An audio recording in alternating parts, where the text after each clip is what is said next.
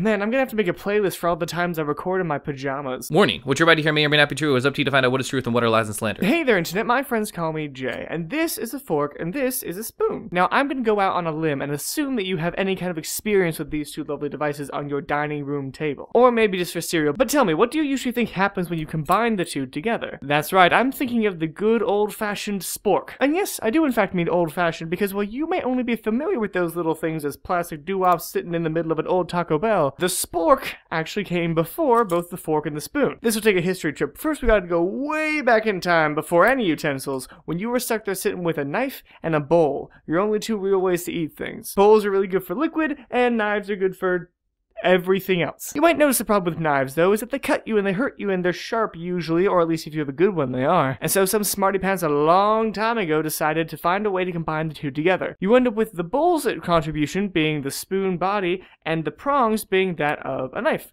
And originally, they were just all together because people wanted to carry around one utensil. And for a long time, that's what people use, is you use the spork. I don't think we called it a spork, that's definitely a modern name, but the spork was the big thing. It was your one utensil, along with the knife, I suppose. But speed forward a couple thousand years and you'll end up in a world where all of a sudden there's etiquette and a desire for fancy things, so you break them apart to have a more functioning utensil, because, let's be honest, the pokey parts weren't really that effective when you put them on the end of something else, and this whole little well thing doesn't work so well if there are holes down the front of it. So, in the end, you end up back with what we know today. The spoon and the fork, working with their good old buddy, the knife. The OG utensil.